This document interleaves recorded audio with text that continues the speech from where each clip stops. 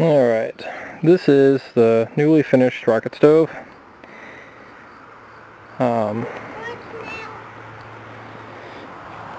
used a 40-pound propane tank, 6-inch stovepipe, 22 gauge, and basically what I've done with this is the same thing I've done with the other ones. I've got the little shelf, and I have this little X grate that this is what I did with the other ones inside the paint can. Let's get about 26 I guess, 26-inch chimney pipe, and got about 8 inches. This is like 5 inches right there, so it's really kind of a 8 to 10 inch by the time it gets inside the wood there, gets inside the chimney pipe. Anyways, we're going to be firing it up. I usually start by putting a little bit of, if we can get in there, a little bit of paper and sticking some Kindle like down inside, just little sticks. Last night I had it going, which you'll probably see some of the video from that. I did not have it fully insulated.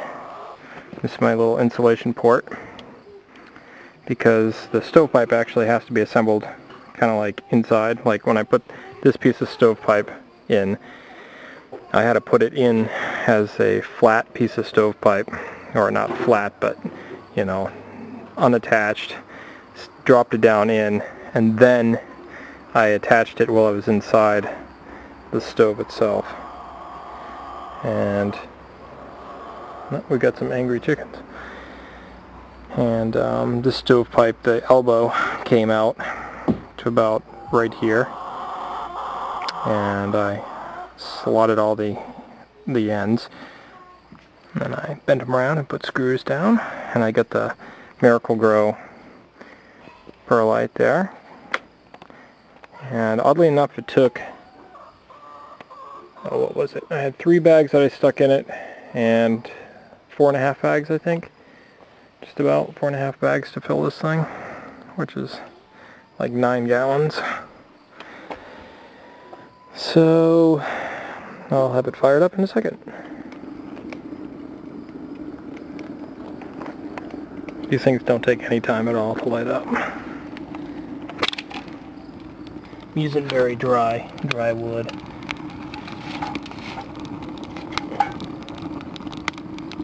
My boss was getting rid of some propane tanks. This was an empty one. I figured, hey, I can make that into a nice little rocket stove. So in about 3 evenings time, this is what I got.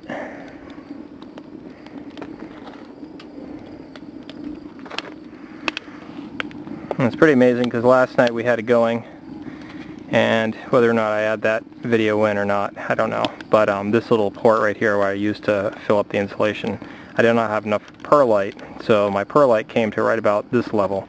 And you could look inside when the thing was going, because it was at nighttime, and where there was perlite around, it was all red. But up above where there's no perlite, it was just, you know, just steel. So it's amazing how much the insulation helps with retaining the heat from, you know, escaping out into the can and stuff. So I'm kind of interested to see how much more efficient it's going to be today. Plus I also had like an 1.5 inches or so above the chimney where my pot was sitting. So I lowered that down to like 3/4 of an inch. So I'm going to time it to see how long it takes for 8 cups of water to boil in a Betty Crocker Walmart tea kettle. Alright, 10 minutes, 15 seconds from cold water, or just tap water, to the actual steam coming out. I'm zooming in on the thing and I don't want to, there we go. So it actually was probably hot enough to make a good tea or a hot chocolate at about 7 minutes. We found that, you know, normally when we're using the tea kettle or whatnot, the water is plenty hot enough and is boiling, just not like this at around, 7 minutes. So anyways, 10 minutes 15 seconds from cold water to good solid boiling. And I put probably the equivalent to altogether maybe that much wood, which is like maybe 16 inches of a 2x4, something like that, maybe. Probably closer to like a foot of a 2x4. So there we have it. The new rocket stove. And our kids wanting to get anxious and naughty over here.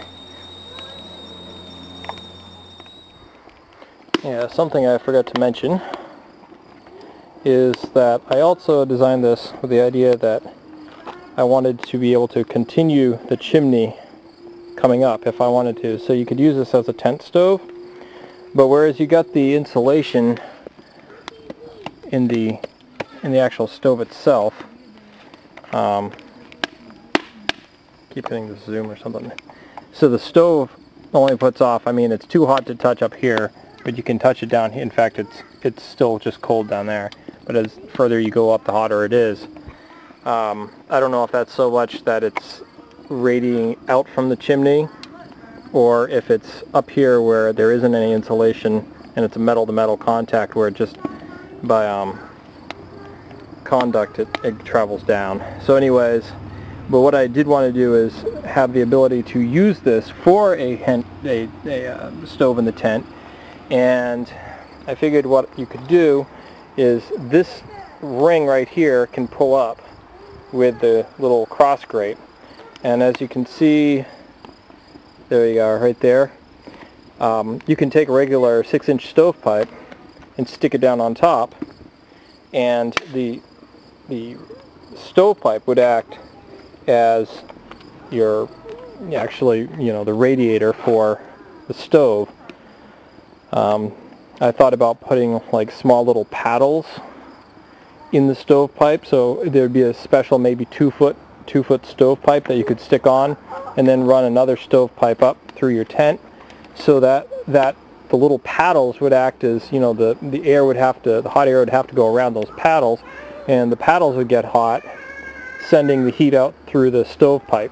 So I don't know. Anyways, it's just an idea that I was thinking of that could be used for 110 or whatever, multi-purpose rocket stove. The only problem I see with this thing being used as a tent heater is the feed tube down here is just not very big, and it'd be, constant feed. It was like somebody would have to stay up all night. But there again, you could get the thing hot and probably stay hot for quite a while, enough to keep your tent heated for a while anyways.